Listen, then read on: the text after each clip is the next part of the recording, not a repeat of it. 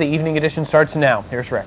Tom and Murray, tonight on the evening edition, we're going to go back to Elizabethtown for more on that controversial pro-family resolution that has made so many people angry at the school board. We have an interview with the school board vice president. We think it's very revealing about where the board is coming from. And this is very revealing. Reporter John Barr lets the people decide how the government should spend your tax dollars.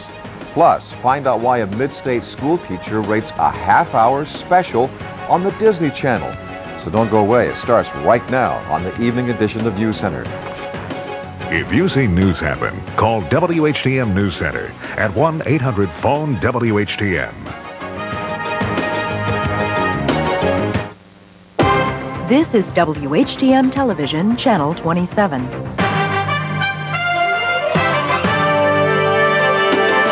Live from Central Pennsylvania's news team, this is WHTM NewsCenter, Evening Edition.